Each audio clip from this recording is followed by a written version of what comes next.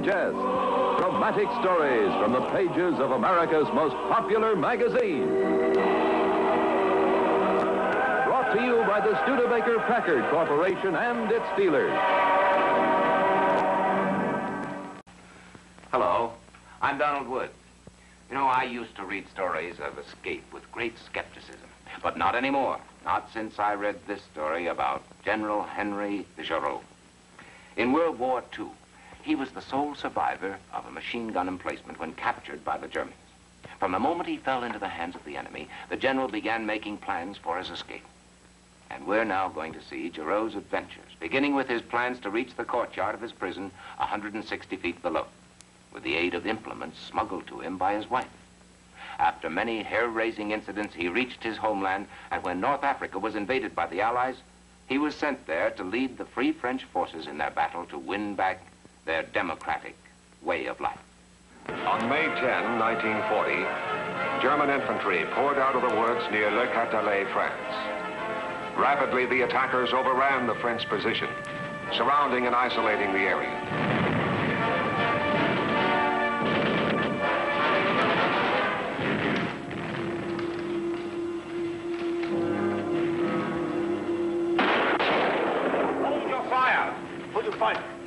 Advance and be recognized.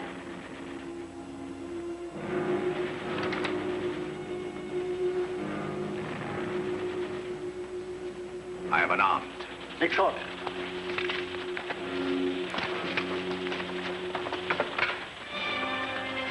Who are you? General Henri Giraud. Rejoin your squad. I will take charge of the general. March.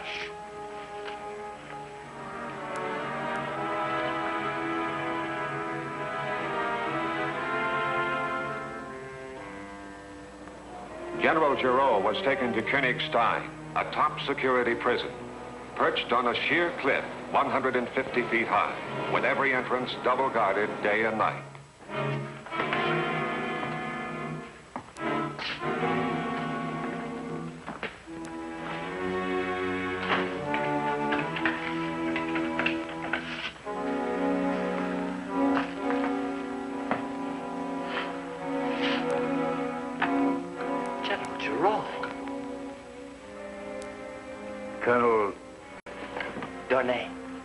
Colonel Dornay.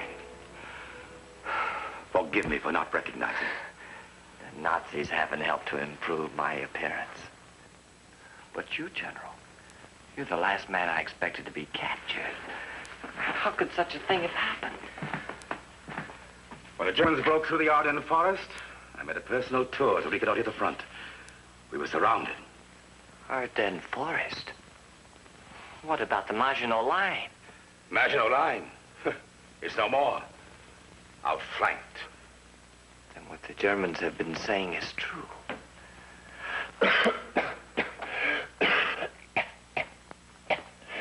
You're not well, Colonel. There's nothing, a cold and this persistent cough. Do you get medical attention? Of a sort. But tell me, General, what has happened to Paris? Paris has fallen, France occupied, thanks to traitors. It is all over. It'll never be over, as long as there are Frenchmen left to fight. It's over for us, at least. We're right here in Königstein prison for the duration. No, Colonel. I'm not going to remain in any German prison. I'm escaping from here as soon as I can. 3 months elapsed, during which time Giraud never stopped plotting his escape from Königstein. General, it's a 150-foot drop from the balcony.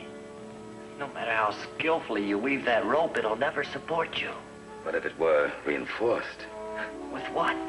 Copper wire, for instance. Copper wire? You might as well wish for a pair of wings. Wire's more practical. I'm rather large for wings.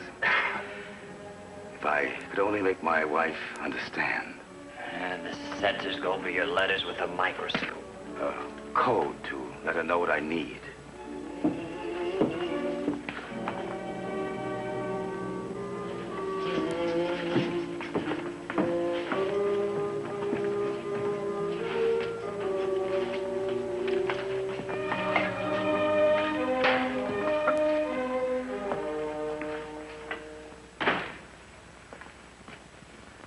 You're out of breath, General. What have you been doing? Taking a walk? I take a walk every night. And what about you, Colonel? Do you take a walk, too? No, I'm afraid the General has to travel alone. You are the only one who is going to do any traveling. Pack your belongings and be ready to leave here at daylight. What are you talking about? Where is the colonel being sent? Back to France. Isn't that what you asked for? Yes, but that was months ago. Orders just came in from the Surgeon General's office. We fight a war, we take prisoners, and then we send them home again. And what's worse, now I have to get up before daybreak to get you on your way.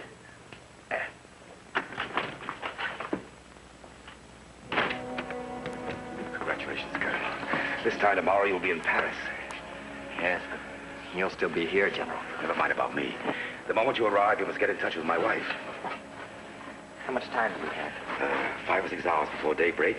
Long enough for us to work out a code. It must be something very simple that I can memorize quickly and teach to Madame Giraud. This is the first time I've been glad to have tuberculosis. Where do we start? Suppose we choose one subject as the basis of our code. For example, food. Cake. Cake will stand for identification papers. After Colonel Dornay was repatriated, the quantity of letters between General Giraud and his wife increased. Scarcely a week went by without a package arriving, all of which the Germans inspected before permitting them to reach their prisoner. General! General! You call me, Wilhelm? For a moment, I thought you'd gone for one of your walks. Now, why would I try anything as foolish as that? Other prisoners have attempted it. I personally swept some of them up. I wouldn't think of putting you to so much trouble. You got another package. Food again. Times must be pretty good in France for your wife to keep you so well supplied. Ah, a ham. Exactly what I wanted. Just look at that, Wilhelm. Isn't that a thing of beauty? French ham. The pleasure's all yours, General.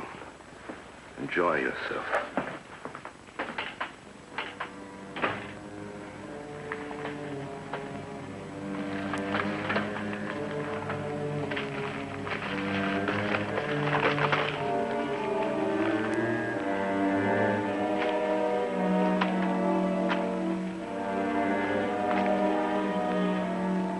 On the night of April 17, 1942, General Giraud was ready to begin phase 1 of a complex plan to escape from Königstein prison. First to go was the general's most recognizable feature, his mustache.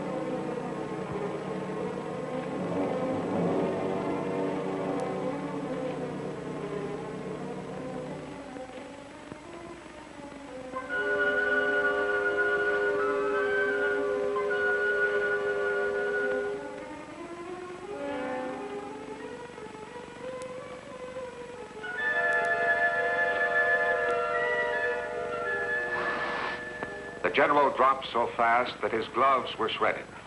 His hands were agonizingly burned by the wire-corded rope.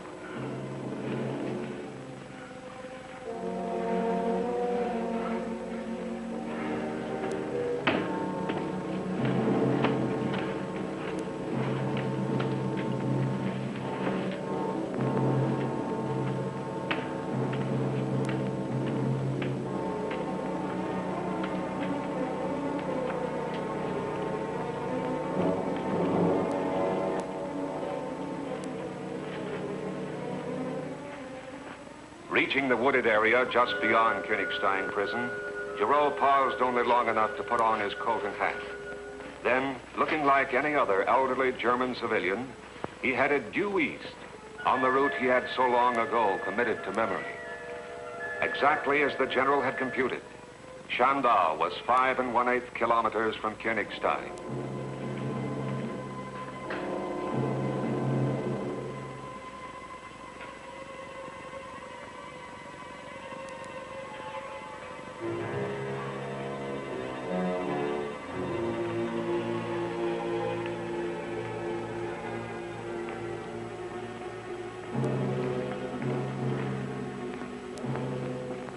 I beg your pardon. Could you tell me the hour? It should be 1 o'clock. Exactly. General Giraud? Are you all right? Yes, yes. There's a train leaving the Schandau terminal at 1:10. Where is it headed? Out of Germany, we hope.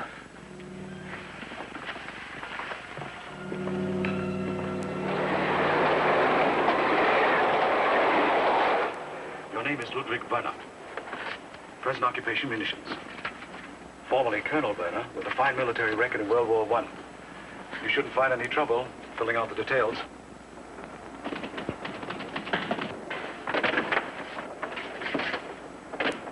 What's going on in here? I must have fallen asleep. I couldn't open the door. Well, that's strange.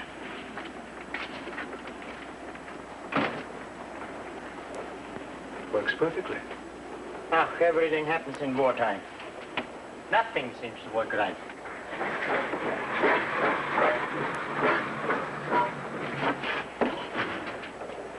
This is no station? Why are we stopping? The Gestapo is coming aboard. A prisoner escaped from Königstein.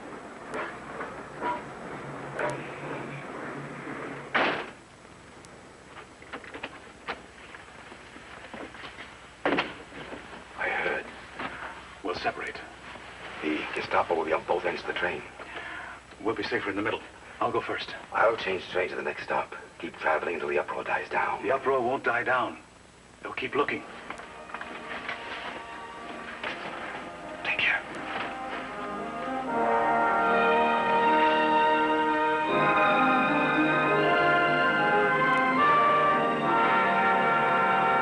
For a whole week, General Giraud traveled back and forth across Germany, hoping to avoid arrest by keeping continuously on the move. Now, hurry, hurry.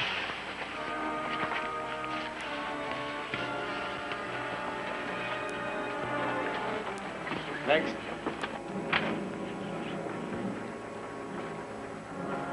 Is this seat taken? No.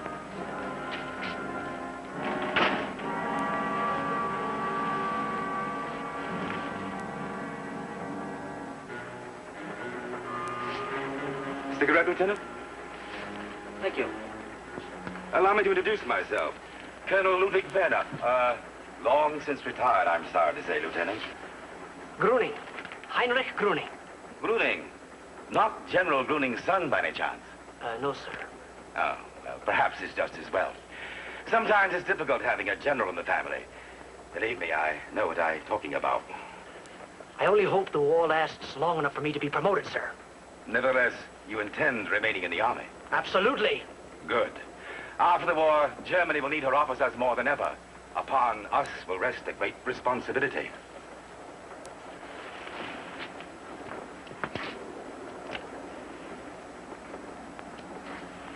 Thank you.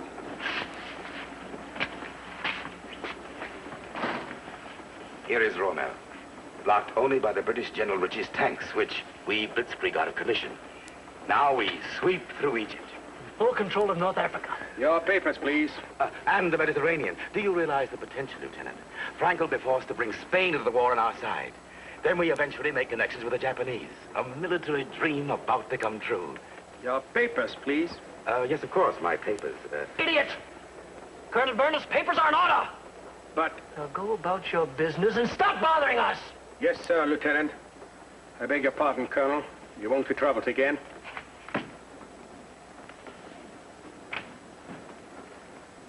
Nothing worse than a civilian in uniform. Do you carry anything unlawful? Check his suitcase. Next. Identification? Do you carry anything unlawful? No. Pass. Say, how tall are you? Perhaps 6 feet? I'm not sure. Stand up straight. Let me see your identification again.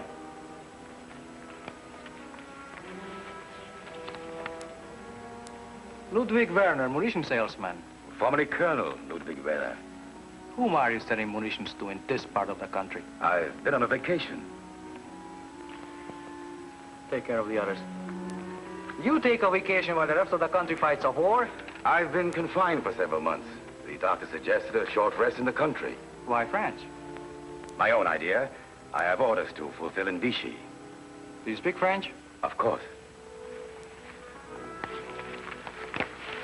Why are you wearing gloves? The habit of a lifetime. Take them off. Take them off and let me see your hands.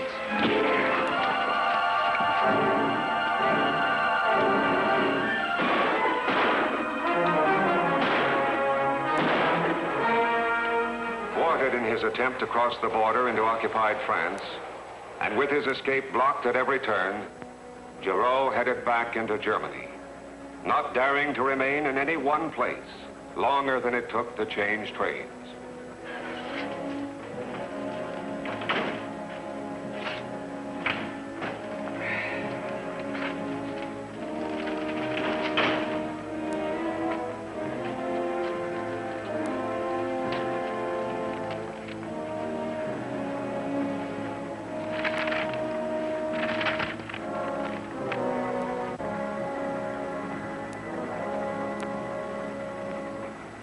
I suppose you're wondering why I'm staring at you.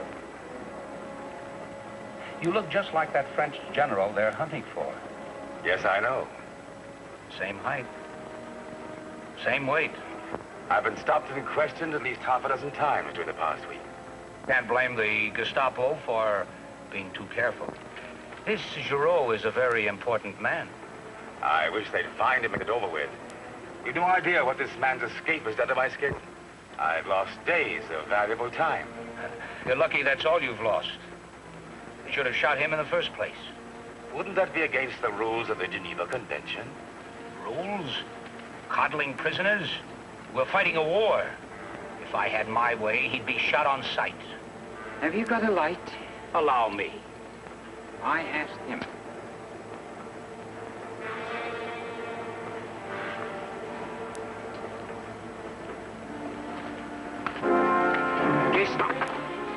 Don't move, General. There's an exception committee waiting for you at the next stop. Let go of him. Go to the last car, General. When the train rounds a curve, jump and head for the woods. We'll make contact with you.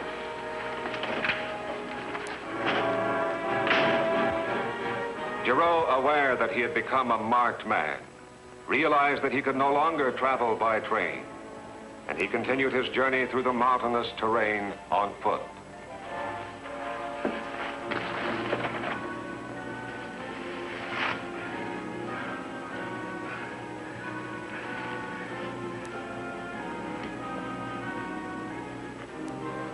Stand up.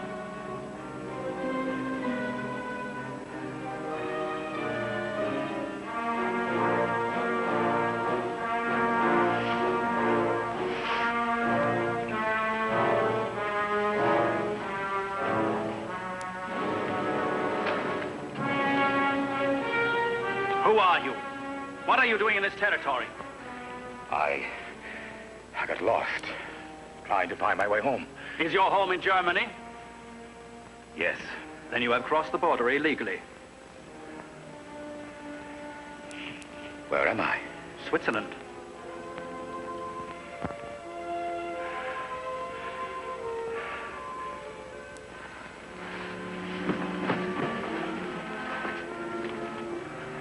My name is Henri Giraud.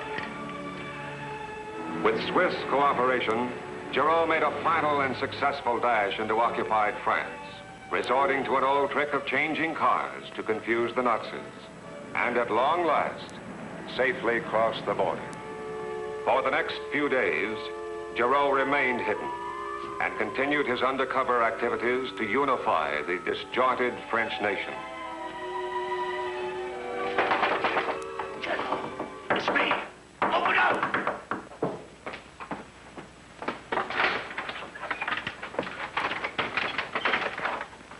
They're downstairs.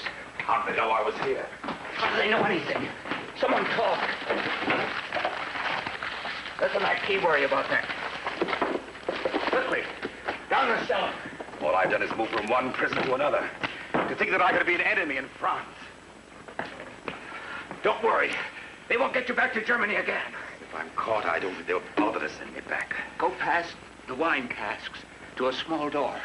A passage will lead you out behind the inn.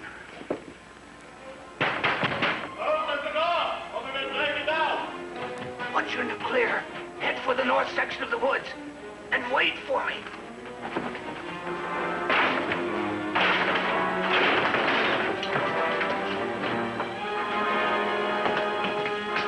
Giraud, you're lying!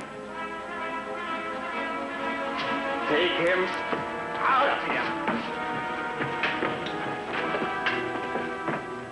Following the innkeeper's instructions, the general plunged into the forest and headed north, aware that at any moment he might come face to face with a Nazi patrol.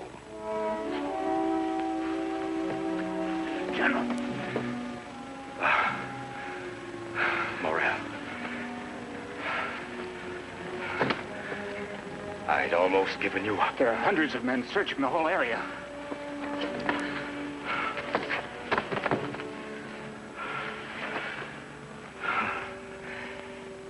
How did you get away? Even the Germans can only beat a man so long. Perhaps it's wrong of me to keep on running away. When you're being hunted, what else can you do? Germans are willing to exchange 70,000 French prisoners for me. Those Germans. Leave it to them to think of a miserable idea like that. 70,000 men. And what would they do when they got here? Wives, children, waiting for them. My own son is a prisoner. Well, surely you want him back. My son is a soldier. You're a soldier. And I'm a soldier. We do what we must. Now, get out of here, General, before it's too late. I hope I'm worthy. Follow this path for a quarter of a mile. When you come to a clearing, bear to the left for another 600 yards to the water's edge. A man will be waiting there with a boat. Once again, Giraud vanished into silence. A silence that only the French underground could penetrate, when and if the time should come.